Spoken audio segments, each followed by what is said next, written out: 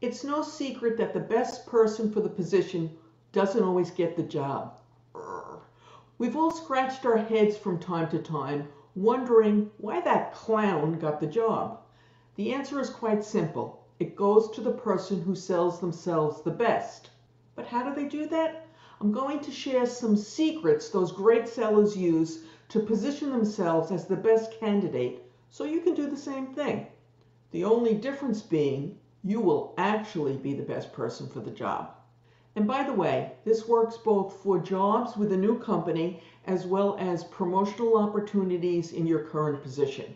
It works for accounting, finance, accounts payable, payments, and a slew of other positions.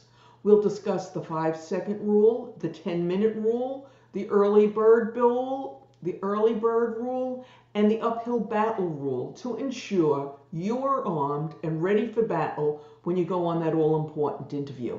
Make sure you stick around until the end when we share the one place where many fall down during the interview, and we'll show you how to avoid that debacle. Interview success tactic number 1. Remember the 5-second rule when it comes to your resume. On average, recruiters will spend 5 seconds evaluating your resume before deciding whether to read further on or move on. Once they've moved on, the damage is done. You are out of the running for that job. So make sure your resume is perfect, formatted nicely, easy to read, which means a decent sized font and font size, and no typos. First impressions are critical. If you haven't looked at your resume in a while, take another look at it. Same goes with your LinkedIn profile, which is where the recruiter is likely to go next. I want to say something about typos. You never see them in your own work. I know, sadly, I can speak from personal experience.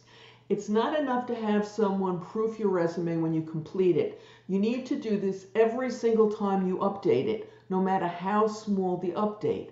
Because if you don't, one of those small nasty typos will sneak in.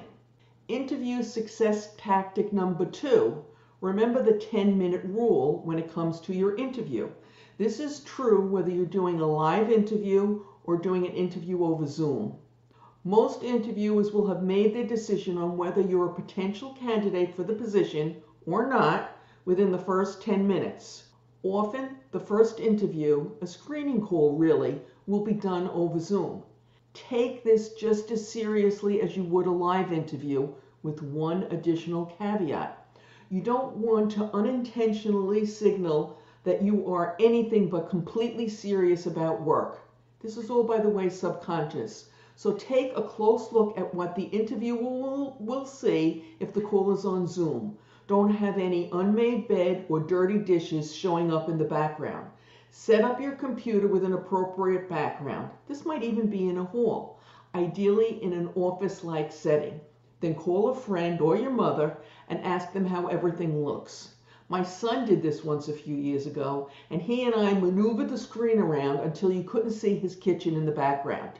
If it is a live interview, then take similar care with your appearance. It is critical that you come across as lively, intelligent, interested, and knowledgeable during those first 10 minutes when they are forming their opinion of you. Do this part right, and you won't have to worry about the uphill battle rule that we're going to discuss a little later on. Clearly, first impressions are important. You never get a second chance to make a good first impression. But that's not the only way these successful self-promoters sell themselves. As you'll see, they've got a few other tricks up their sleeve.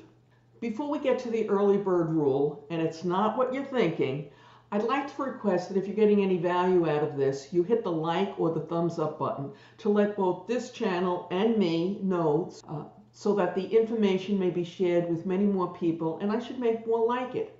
And also a big thank you from me to all of you who did that for me. Interview success tactic number 3. Remember the early bird rule. While most interview strategies include asking some strong questions at the end, there's something to be said for asking those questions at the appropriate time much earlier in the interview.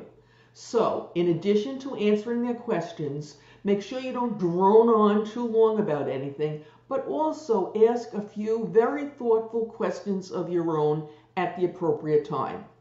There are several reasons for asking these questions. Number one, you want the information.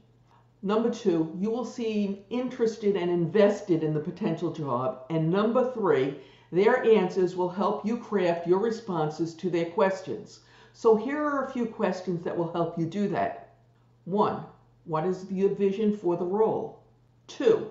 What are the department's greatest weaknesses? 3. What is your biggest concern that keeps you up at night? By identifying how they are thinking and what their needs are early in the game, you can craft your answers so they help paint you as the ideal candidate. For example, if they say, we have too many duplicate payments, you can craft your answer to include how you have successfully reduced the number in your existing position. If the interviewer reveals that they are concerned about AI, sprinkle your responses throughout the rest of the interview about how you have used AI or instances where you found AI making critical mistakes, as it sometimes does. Interview success tactic number 4. Remember the avoid the uphill battle rule. Traditional interviewing advice includes the advice to have some questions to ask at the end when they say, do you have any questions? And you definitely should be prepared with questions for that eventuality. But don't sit there like a bump on the log until they get to that point. Ask the ones that will give you insight into the company much earlier, as we've discussed. Don't wait until the end, thinking your questions will undo any damage your lackluster performance from earlier in the interview has done. The damage has been done, and it will be nothing short of a miracle if you are able to change someone's opinion at this point. But have some questions prepared in case you don't have any based on what was being said during the interview. If you don't, they're apt to think you're either not interested or not very bright, and neither of those things is good for your prospects of landing a job. Interview success tactic number 5. This can make a big difference in the salary they eventually offer you, tens of thousands of dollars in your pocket or not. At some point, the interviewer is going to ask you what your salary requirements or salary expectations are. Everyone hates this question, but it's a fact of life. You need to be ready for it. The salary expectations question, by the way, is very different than if they ask you your current salary, which hopefully they won't because it taints the interview, is illegal in some states, and really should not be a factor in determining what they are going to pay you. When the interviewer asks you what your salary requirements are, be ready with a good answer. Your response to this question, for obvious reasons, is so important that we did a separate talk on it, which you can watch right now using the link that has appeared on your YouTube screen and is in the description. Good luck.